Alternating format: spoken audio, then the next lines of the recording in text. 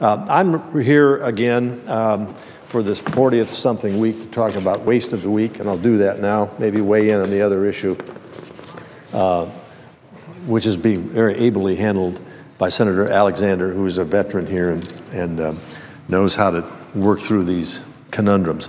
Mr. President, with a federal debt that's over, Madam President, a federal debt that's over $19 trillion and growing, it's fitting to take a long look at every penny that the federal government appropriates to ensure hard-earned taxpayers' dollars are not wasted. And I've been down here week after week after week with examples of waste. And today, for my 41st edition to the Waste of the Week, I'd like to bring attention to an app that the Transportation Security Administration paid IBM more than $47,000 to develop.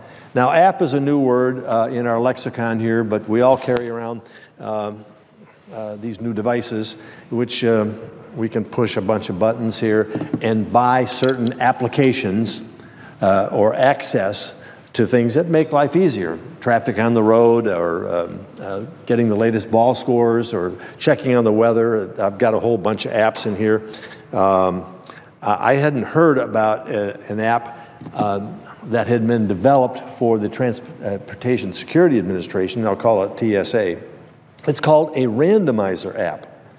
And it does just two things, very simple.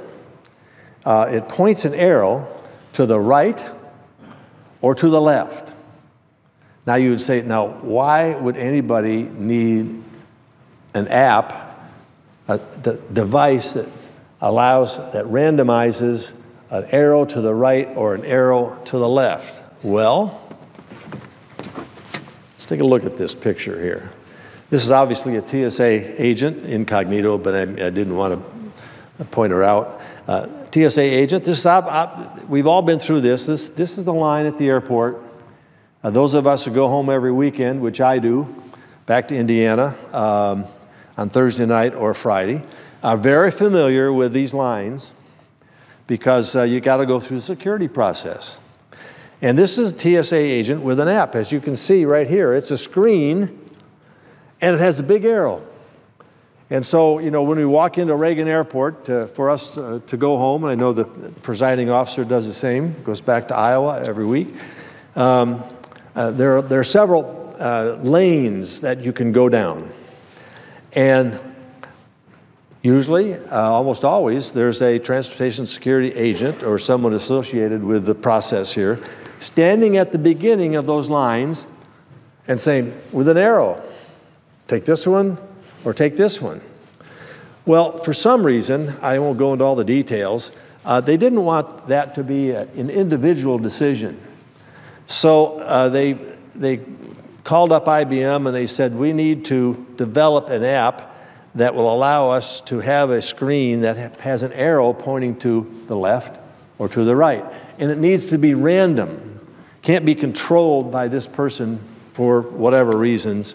It needs to be random. So, okay, maybe there is a rational reason why TSA needs to do that for security purposes. And without divulging what that is and not knowing what that is, I won't get into that.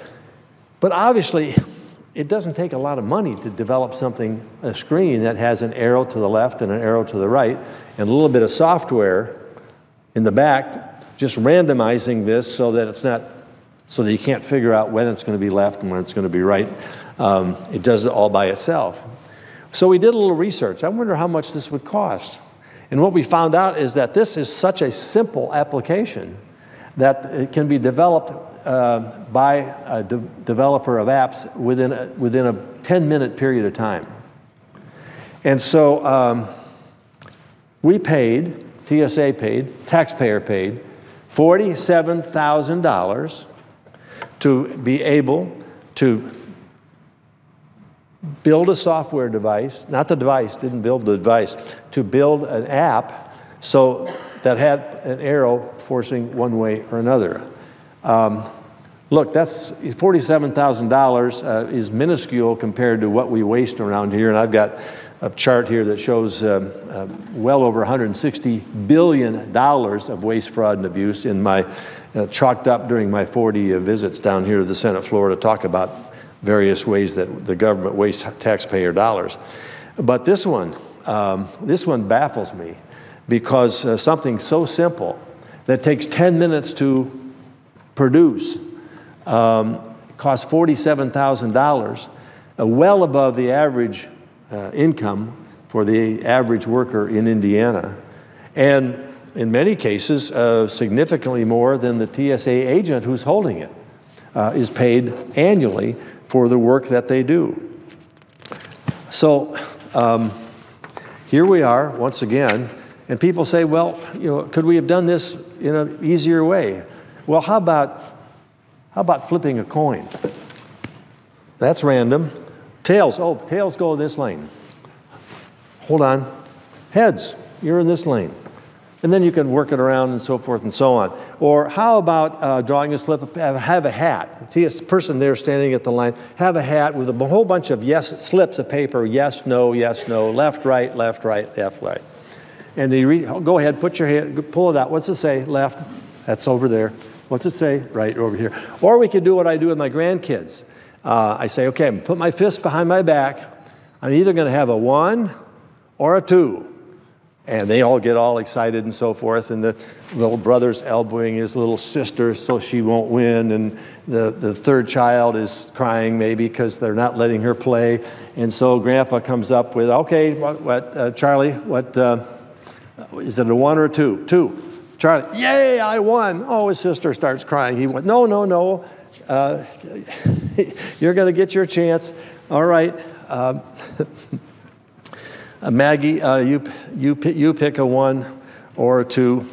Anyway, we go through, I got 10 grandkids, so I mean, this thing takes a long time when we have family reunions. Any one of those processes could be used. I think it wouldn't cost $47,000. It wouldn't be $4.70. It's just something that we could do. So, I used to serve as the lead Republican on the Appropriations Subcommittee on Homeland Security.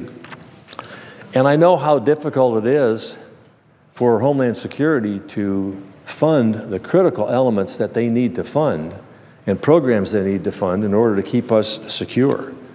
And every penny counts, every dollar counts in this regard. But this type of egregious waste has got to stop.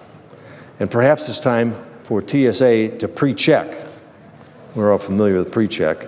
Another thing we have to go through, these programs before we fund them. So as we continue to determine funding levels for various government programs and agencies, we must remember projects like TSA's Randomizer's app. This is yet another example of why minimizing waste, fraud, and abuse will go a long way to restore trust in government decisions as to how our tax money is spent. Now, I just realized that I missed out on naming one of my grandchildren that I play this with. That's Avery, the sister of Charlie, who wants to make sure that she's in the game also. And then I won't go through the other 7. I'll save those for another time. Let me just note that we add more money, ever more money, and examples of taxpayer waste, and we're up to $162,277,955.81. And so this is big money, and it's nothing to laugh about. This is a small example. We've had examples in the billions of dollars. We owe it to the taxpayer. We owe it to the hard-earned taxpayer, the tax dollars that are earned by hard-working taxpayers, to be as efficient and effective with the spending of their money as we possibly can